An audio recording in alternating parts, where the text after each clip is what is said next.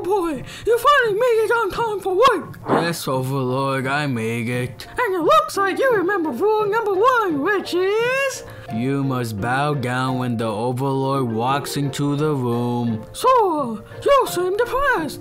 Is it from working the 9 to 5? You know we treat you like family. No way, I'm not depressed. Look at my smile on my face. Good, because I was starting to worry that we got a problem. Do we have a problem? Oh no, Overlord, everything is just fine. Good. Now go out there and make me some money. Many hours later. I'm glad everyone was able to attend this important meeting. Sorry I'm late. No, you make it just in time, since it concerns you especially. Wait, what? Yesterday, we sadly lost 2 members to our family. They were taken away by Warner Bros. Those savages!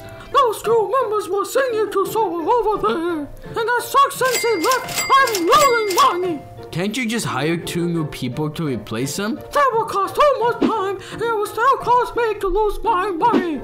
Well, thanks for you coming, Sora. Me? What can I do? Sora, you will now have the responsibility to cover not only your responsibility, but also all the others that have left this family.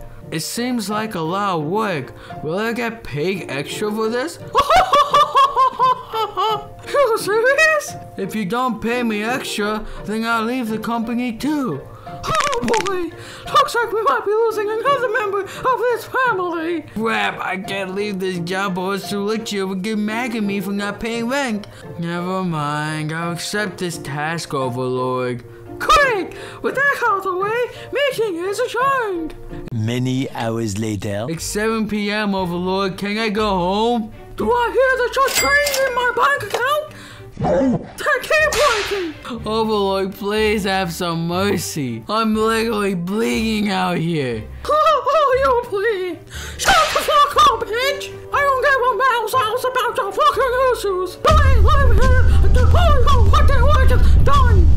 Please. I will come over there and whoop your ass if you don't finish your work.